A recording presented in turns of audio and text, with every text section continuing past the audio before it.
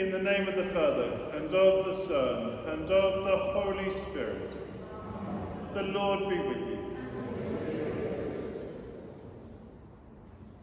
On this first Sunday of Lent, my brothers and sisters, let us call to mind our sins and prepare ourselves to celebrate the sacred mysteries.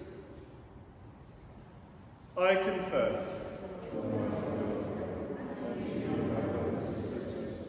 I have greatly sinned in my thoughts and in my words, in what I have done and in what I have failed to do, through my faults, through my most grievous faults. Therefore I ask Blessed Mary, the Virgin, all the angels and saints, and you, my brothers and sisters, to pray for me to the Lord our God. May Almighty God have mercy on us, forgive us our sins, and bring us to everlasting life. Lord, have mercy. Christ, have mercy. Lord, have mercy. Let us pray. Grant, Almighty God, through the yearly observances of Holy Lent, that we may grow in understanding of the riches hidden in Christ, and by worthy conduct pursue their effects. Through our Lord Jesus Christ, your Son, who lives and reigns with you in the unity of the Holy Spirit, one God, forever and ever.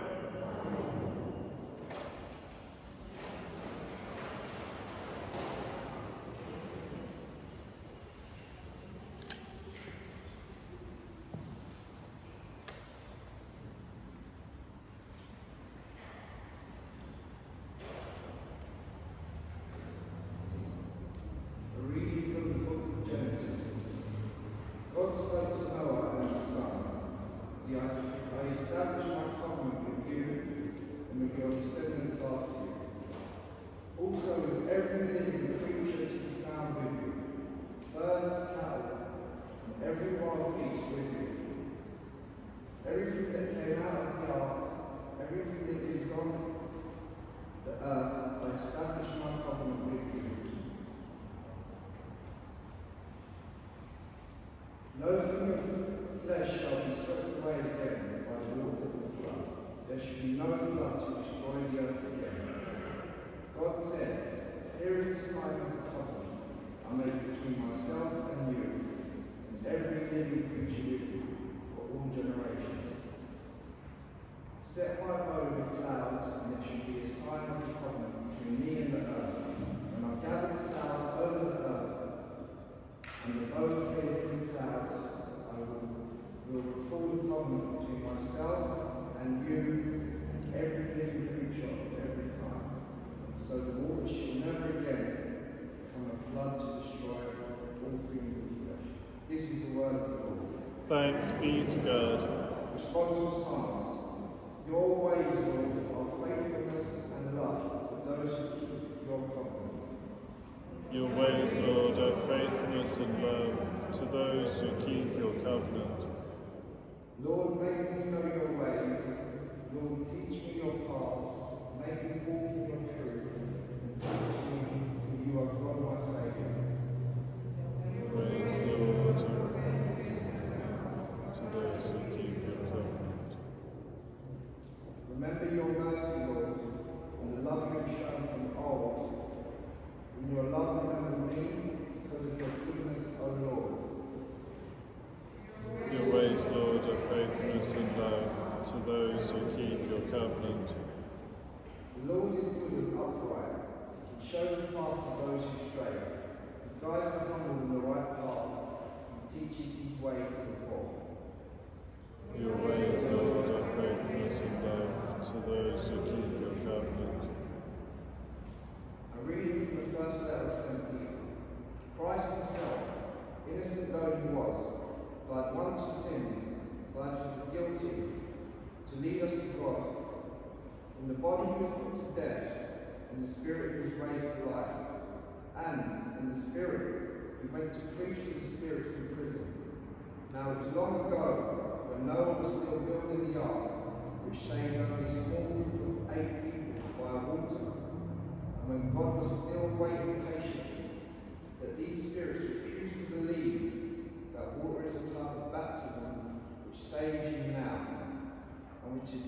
washing off of physical dirt, but a pledge made to God from a good conscience. Through the resurrection of Jesus Christ, who has entered heaven and is at God's right hand, now that he has made the angels dominations and powers his subject. This is the word of the Lord. Thanks be to God. Gospel acclamation. Praise to you, O Christ, King of eternal glory. Man does not live on bread alone, but on every word that comes from the mouth of God. Praise to you, O Christ, of eternal glory. A reading from the Holy...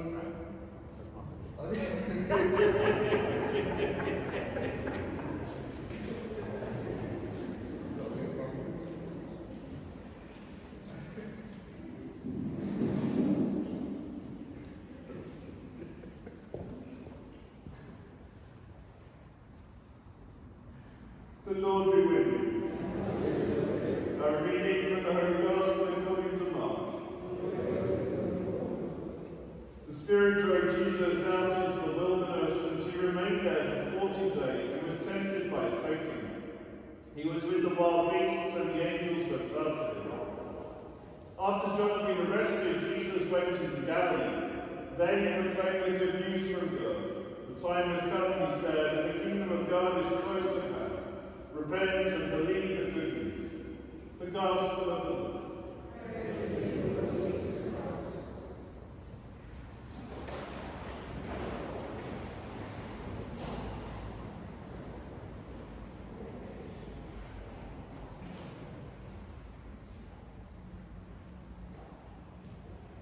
Traditionally, on the first Sunday of Lent, we hear the account of Jesus being tempted by the devil in the desert. But that account only exists in the Gospels of Matthew and Luke.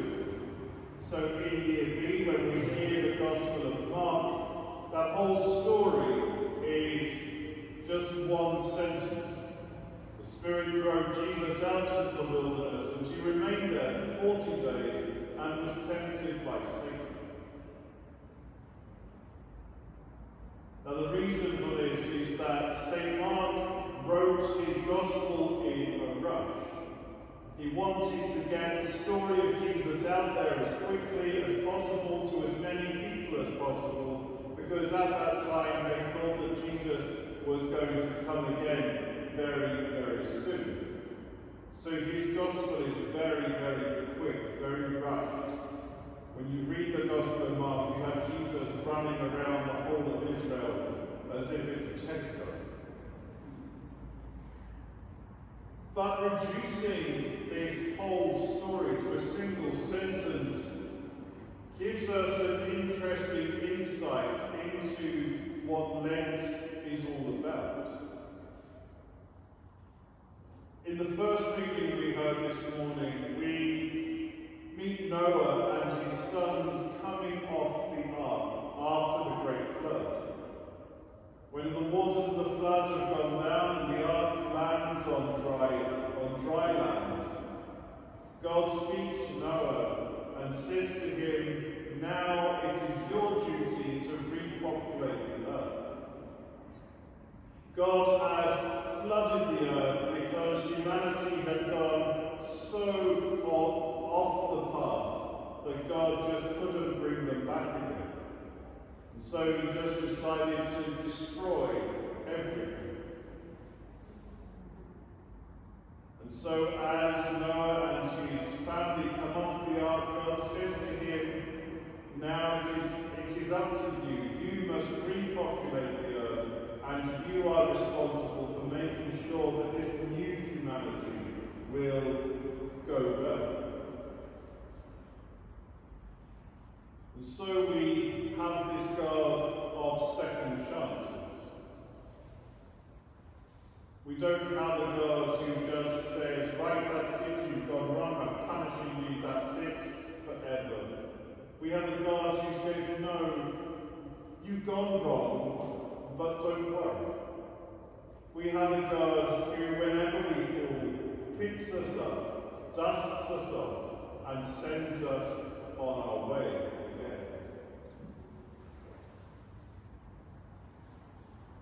And so that is what Lent is all about. Yes, Lent is preparing ourselves for the passion and death of Christ, but it's also preparing ourselves for his resurrection. Jesus doesn't just die and that's the end of it. He comes back from the dead. Because God is a God of second chances. And not just second chances, but third chances, fourth chances, fifth chances, however many chances we need. Every time we fall, God picks us up, dusts us off, and sends us on our way. And of course, the way he does that is in the sacrament of reconciliation.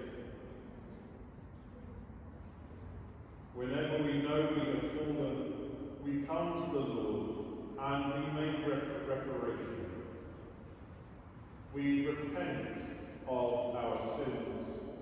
And every single time, no matter what we have done, every single time, he gives us his forgiveness. Just as he gave forgiveness to the whole of humanity after the flood. And so on Ash Wednesday we heard the words that we also heard in the Gospel today: repent and believe the good news. And these are not just words that we hear and move on, they are words we need to let sink within us. Repent and believe the good news. When we know we have done wrong, we come to the Lord and we say sorry to him. But the good news is that he will forgive us. He will pick us up, dust us up, and send us on our way.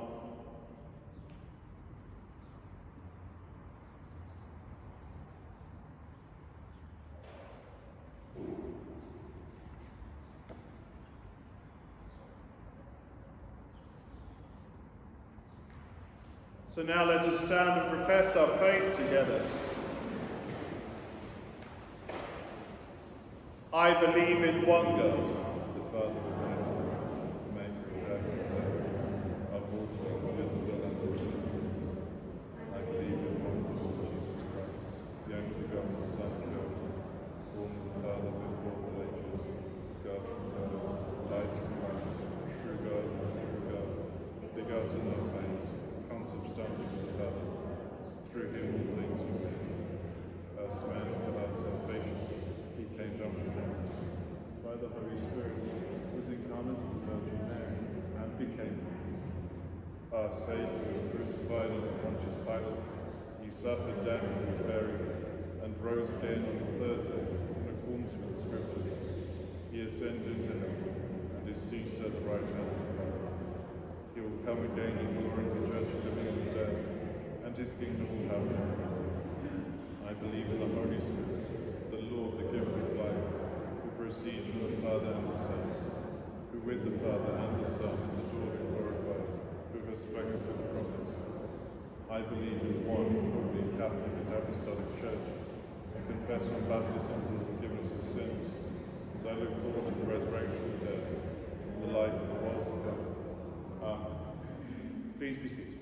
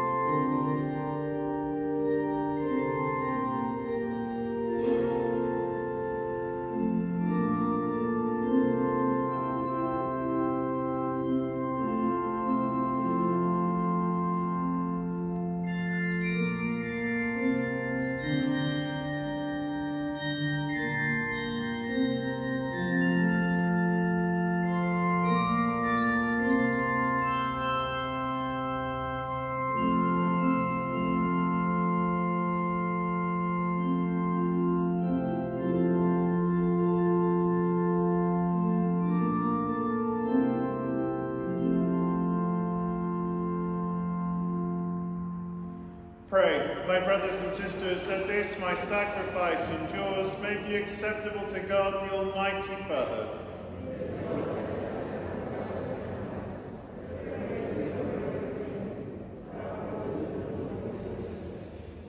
Give us the right dispositions, O Lord, we pray, to make these offerings, for with them we celebrate the beginning of this venerable and sacred time, through Christ our Lord.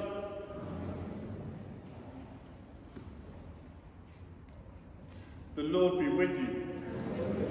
Lift up your hearts. Let us give thanks to the Lord our God. It is truly right and just, our duty and our salvation, always and everywhere to give you thanks, Lord, Holy Father, Almighty and eternal God, through Christ our Lord. By abstaining 40 long days from earthly food, he consecrated through his fast the pattern of our Lenten observance, and by overturning all the snares of the ancient serpent, taught us to cast out the leaven of malice, so that celebrating worthily the Paschal mystery, we might pass over at last to the eternal Paschal feast. And so with the company of angels and saints, we sing the hymn of your praise, as without end we acclaim. Holy, holy, holy Lord God of hosts.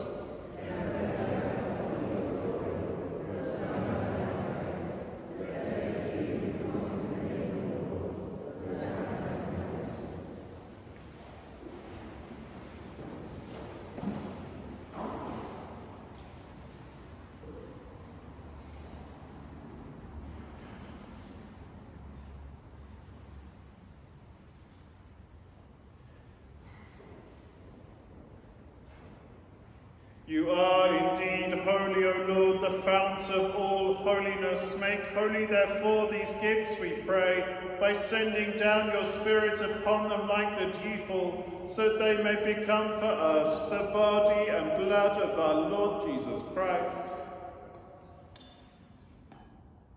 At the time he was betrayed and entered willingly into his passion, he took bread and, giving thanks, broke it and gave it to his disciples, saying, "Take this, all of you, and eat of it, for this is my body, which will be given up for you."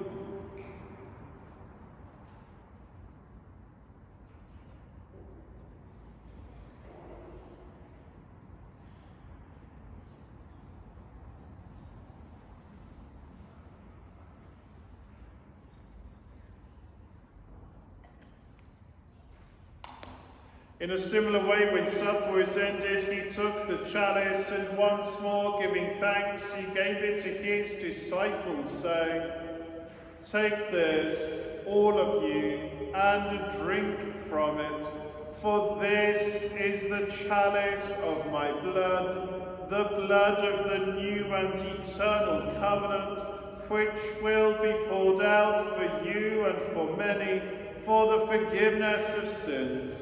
Do this in memory of me."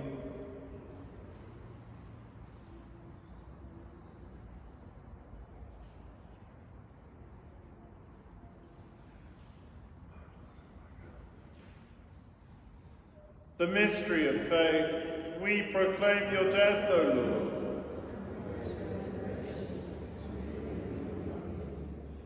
Therefore, as we celebrate the memorial of his death and resurrection, we offer you, Lord, the bread of life and the chalice of salvation, giving thanks that you have held us worthy to be in your presence and minister to you.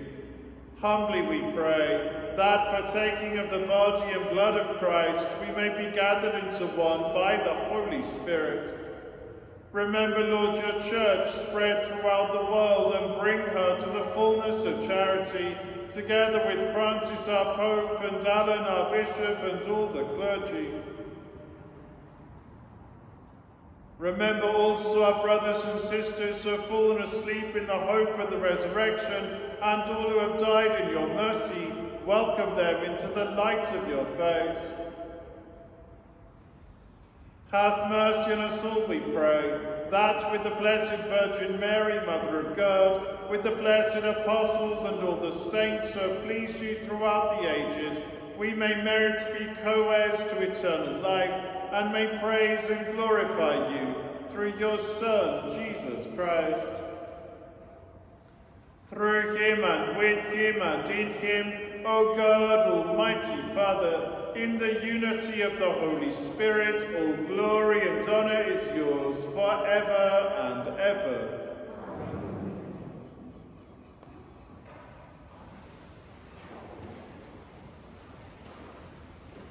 At the Saviour's command and formed by divine teaching, we dare to say, Our Father,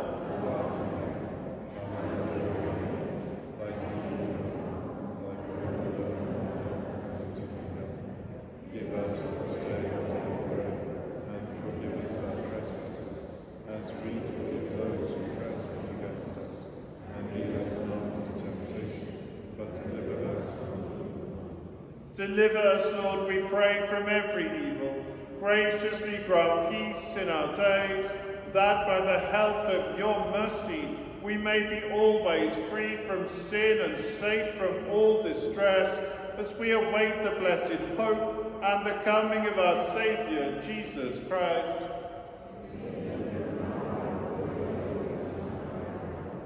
Lord Jesus Christ, who said to your apostles, Peace I leave you, my peace I give you, look not on our sins, but on the faith of your church, and graciously grant her peace and unity in accordance with your will, who live and reign forever and ever. The peace of the Lord be with you always. Let us offer each other the sign of peace.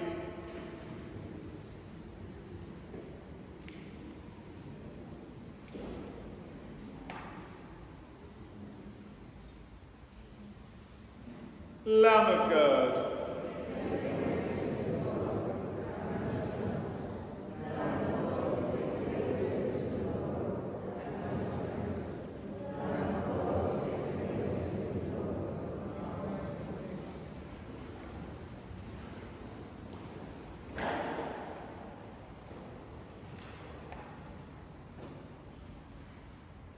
behold the Lamb of God. Behold him who takes away the sins of the world. Blessed are those who are called to the supper of the Lamb. Lord,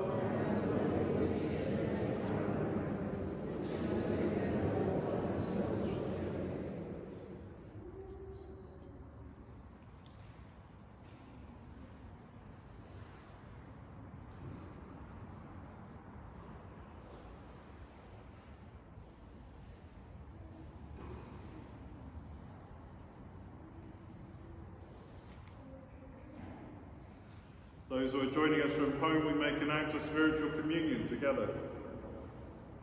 My Jesus, I believe that you are present in the most holy sacrament. I love you above all things, and I desire to receive you into my soul.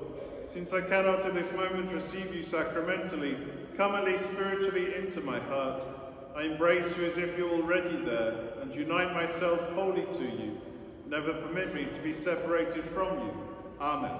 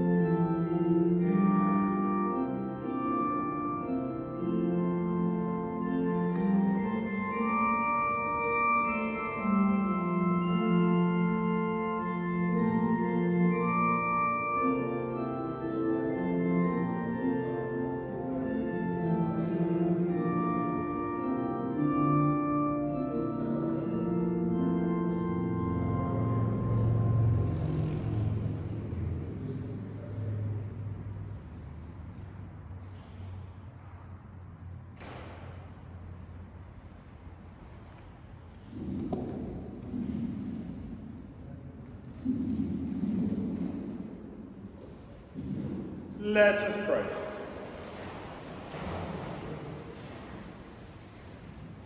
Renewed now with heavenly bread, by which faith is nourished, hope increased, and charity strengthened, we pray, O Lord, that we may learn to hunger for Christ, the true and living bread, and strive to live by every word which proceeds from your mouth, through Christ our Lord. Please be seated for the notices.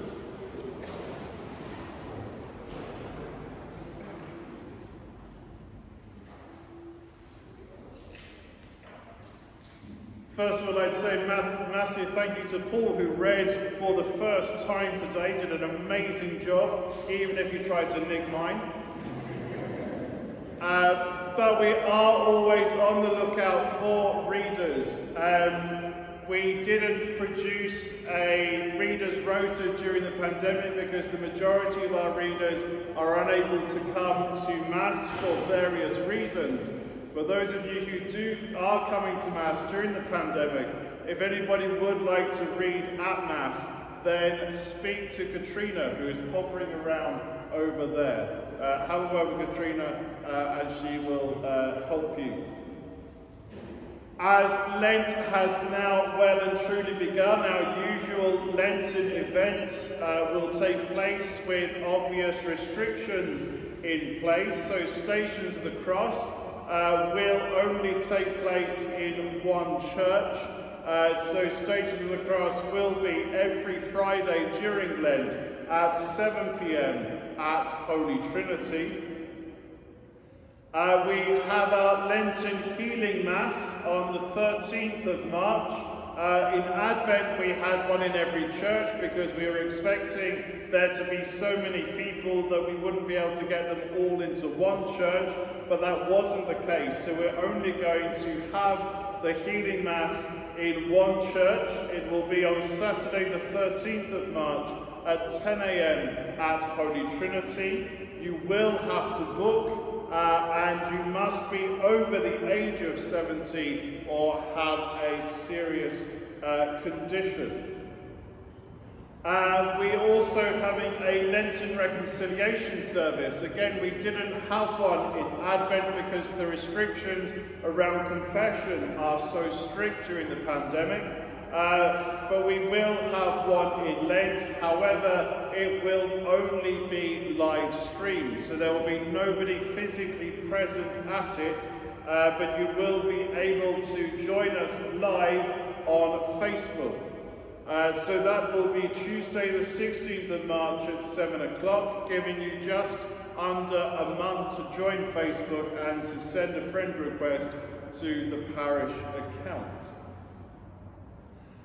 Catholic Lent Fast Day is this coming Friday, the 26th of February. You will find an envelope on your seat. Take that home with you, fulfill the usual fast day expectations, putting the money you save into the envelope and bring it back next weekend. However, if you would prefer safer ways of donating to Catholic, then you can do so either via their website or by text, and both of those are in the newsletter. Our suspension of weekday masses, as the government are talking about looking at data rather than dates to bring us out of the current lockdown, we are going to do the same thing before we start looking at bringing weekday masses back. The Prime Minister, as you know, is making an announcement tomorrow, so we'll be watching that with great interest. But we have extended the suspension of weekday masses to the first week of March, and we will review that following the Prime Minister's announcement tomorrow. There are no major feast days this week, so the only weekday Mass will be celebrated publicly will be this Saturday at 10 a.m. at Holy Trinity.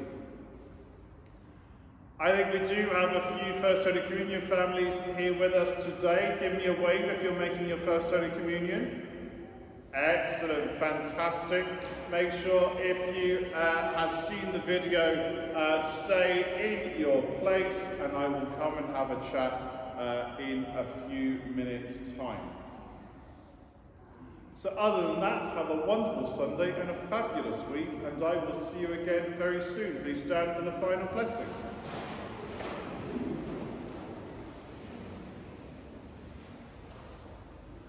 The Lord be with you. Bow down for the blessing.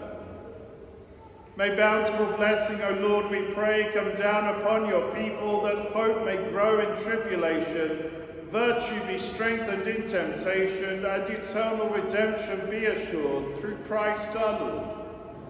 And may Almighty God bless you, the Father, and the Son, and the Holy Spirit. Go and announce the gospel of the Lord.